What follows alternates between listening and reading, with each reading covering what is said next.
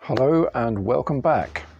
I've been asked a question by subscribers which addresses an important issue in book collecting. It is this: storing books horizontally. What are the pros and cons? Stay tuned and I'll show you. Well, the good thing about it is that it allows you to store these taller books on small shelves, but there are things against it too. Firstly, the books at the bottom of the pile may get crushed and distorted over time.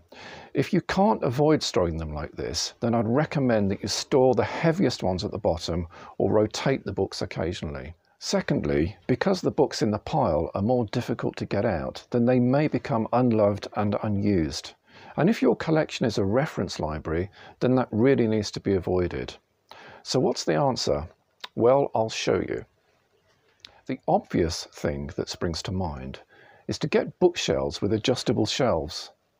These are IKEA bookcases. They're sturdy and adjustable, but there is a drawback. If you adjust your shelves to take the tallest books in your collection, then you can be wasting a lot of space.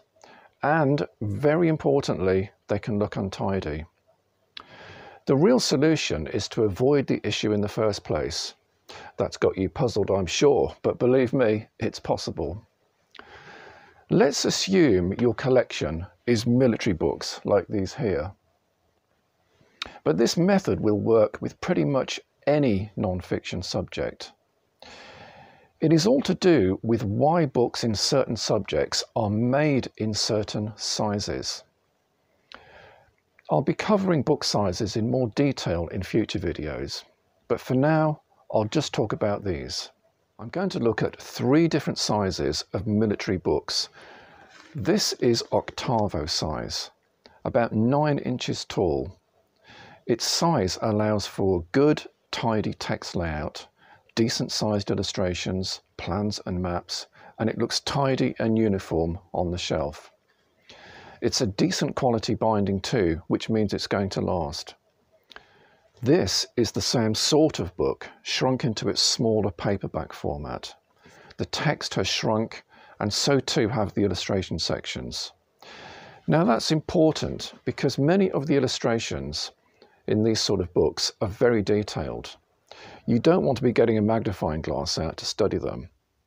Its paperback binding also makes it difficult to hold open, and straining it is going to ruin it eventually. On to the largest book.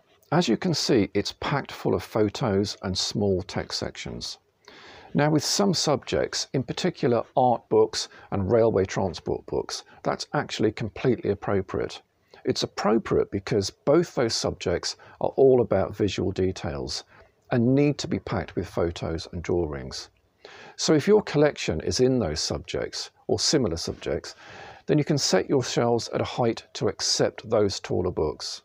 But in the case of these military books, it's different. Look at this book's contents. It's not very detailed textually, and it covers a wide subject, so it's not going to focus in great detail on any one particular thing. Remember, the history of warfare is vast, necessitating entire volumes to be written about just one particular battle. You'll also find that many large books like this contain articles taken from the more serious books you may already have. It may interest you to know that when I buy collections of books from people, very often these are the ones they want to get rid of.